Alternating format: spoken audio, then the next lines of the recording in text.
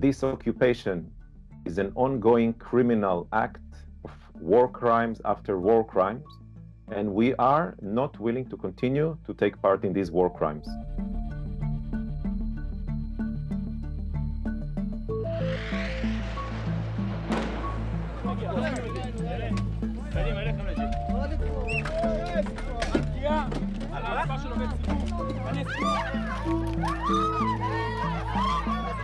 As a child in Israel, you are being brought up in a very strong Zionist militaristic education.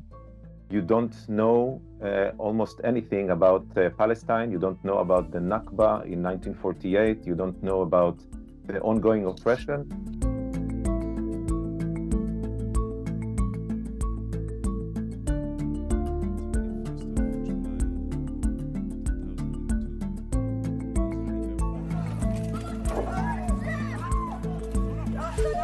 And I realized during the Second Intifada that what the Israeli Air Force and the Israeli military is doing is a war crime, terrorizing a population of millions of Palestinians.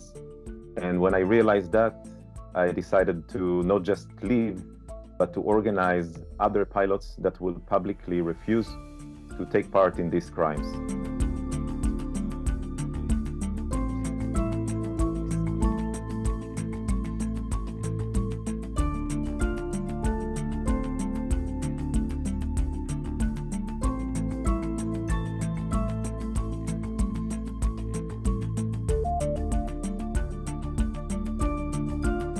It was a psychological and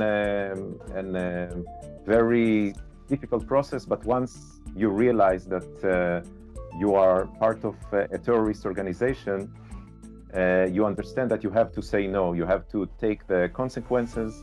I was fired from all companies I worked for in Israel, and it was hard to, because I support the Palestinian struggle, and because I give lectures all around the world, because I am part of the boycott, divestment and sanctions movement, because I say that Israel is an apartheid state, because I say that my government and my military commanders are war criminals.